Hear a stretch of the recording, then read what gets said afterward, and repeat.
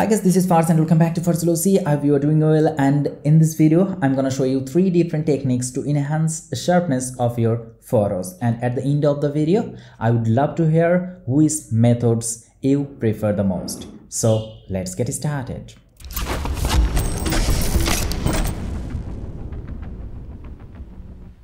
Before we explore the methods, let's address the fundamental question. Why should you consider adding sharpness to your photos? What makes the sharp images so valuable? Okay, let's see an example here. Take a look at these photos.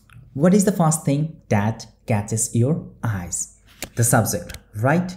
Yes, it is, because the subject is so sharp. The eyes looks really crispy here, and the background is beautifully blurred. This contrast in sharpness draws the attention of the viewers to your photos. And another cause is to increase or add details within your photos that ultimately helps you to gain the attention. Okay, now let's jump into the first method. This is a very easy and basic one. We'll use the Smart Sharpen option. Okay, look at this picture. Let's zoom in and look at this. We're going to add more sharpness to this picture by using Smart Sharpen option. Okay, to apply Smart Sharpen, you will need a masked layer. You cannot use it as a smart object, so you have to complete all the editings and color grading and blah blah blah. Then you have to create a masked layer by create a new masked layer and then apply the Smart Sharpen option. So it's a little drawback here. Okay, now create a masked layer. At first create a blank layer and then press Shift, Command, Option and E. Okay, now you can see a new layer as a layer 1. Okay, now then convert it to a smart object. Okay, now go to the filter and select the sharpen and select here Smart Sharpen. Okay, that's fine. Okay, you can see from here too. Okay, I want to increase the amount value to the 500. Okay, now come to the radius, and it is very important because radius control thickness of the edges. Okay, if the edges are too blurry, then you should use a higher radius value. Okay, but there is a problem. If you increase the radius value too much, you can see this halo effect, and that is totally undesirable. Okay, so my suggestion is bring it to 0 and let's zoom in more and just increase it gradually. Okay, that's good.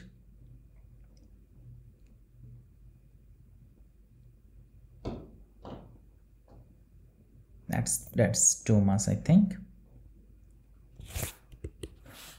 Okay, I think 2 is fine.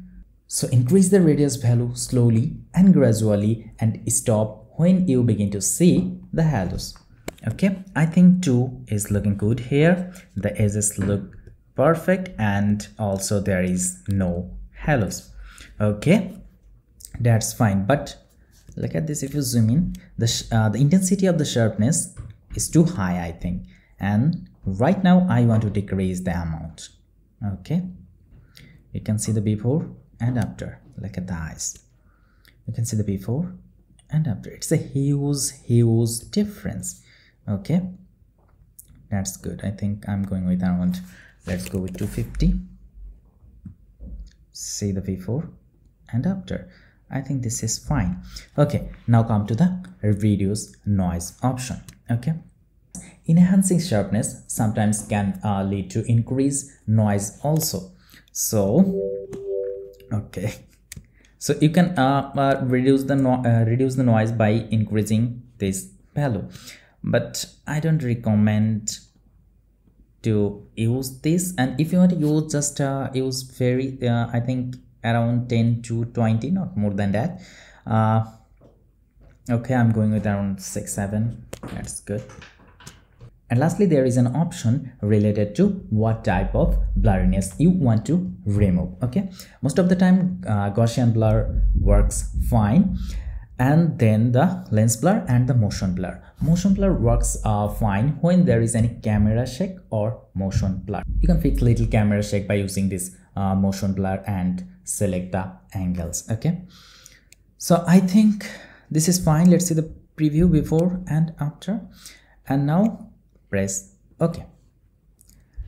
Okay, now look at this. This was the before and this is after. You can see the difference. Okay, so let's put it into 100% view and see. This was the before and this is after. It's a huge difference. So I think the first one is done and it looks pretty good. Okay, now hide the layer. Okay, let's rename it to Smart Sharpen.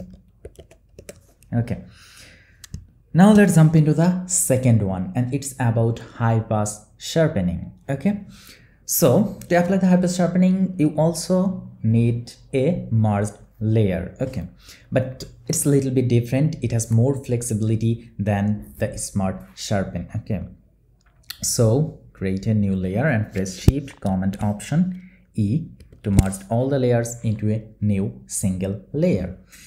Okay, and then convert it to black and white. Press Command and U to bring the hue saturation layer and decrease the saturation all the way down to -100.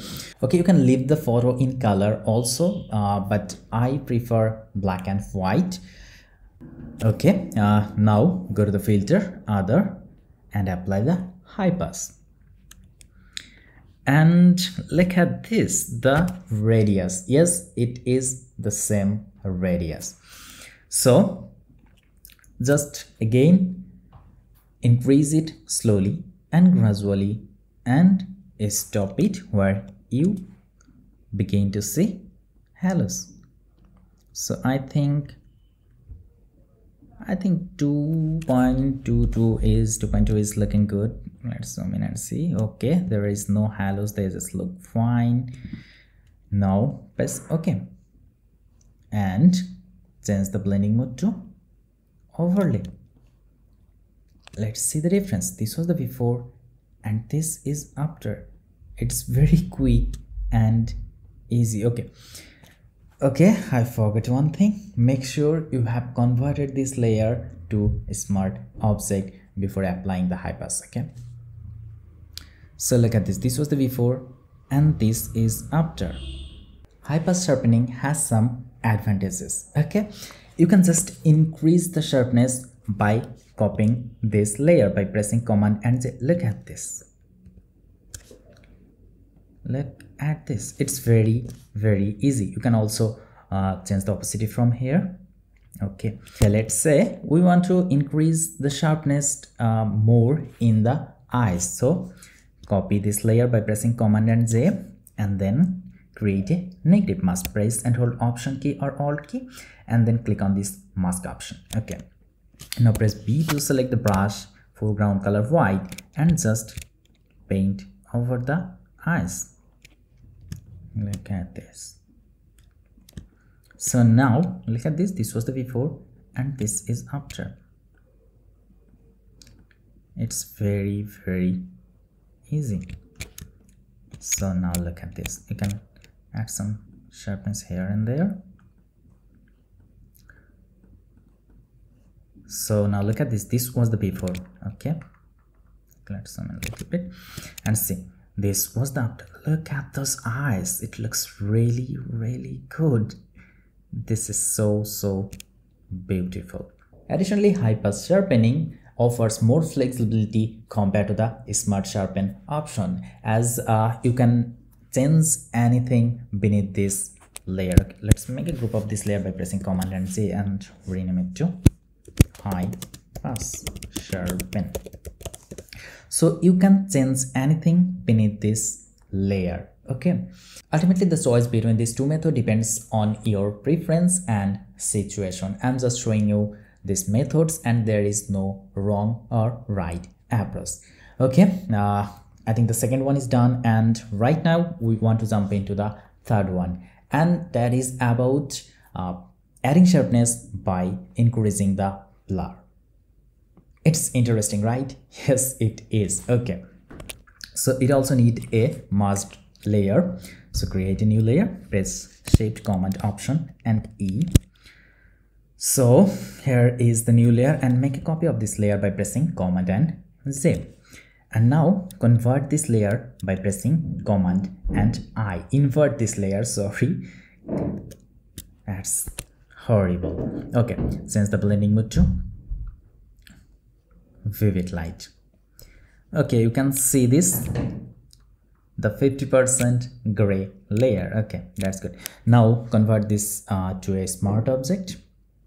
Then go to the filter, blur, and select the Gaussian blur. And zoom in and see. Look at this, look at the edges. The same thing, the same option, radius. Just increase it gradually and slowly. Let's go with 2%, 2 pixels, sorry, or 2.2. I think that looks great. You can see how much details they covered. It's really great. Press OK, and now press and hold Command key or Control key and select these two layers and make a group of these two by pressing Command and Z. Okay, now let's rename it Blur Sharpen, and then change the blending mode to overlay, and look at the difference. Let's zoom in and see. This was the before and this is after. Look at the eyes. I think the eyes looks more beautiful in this case. Okay, it's really great. Okay, you can easily change the Gaussian blur as it is a smart object. Just double click on the Gaussian blur option and you can just increase like this. And look at this, this was the before and this is after. It looks really good. Let's zoom out and see.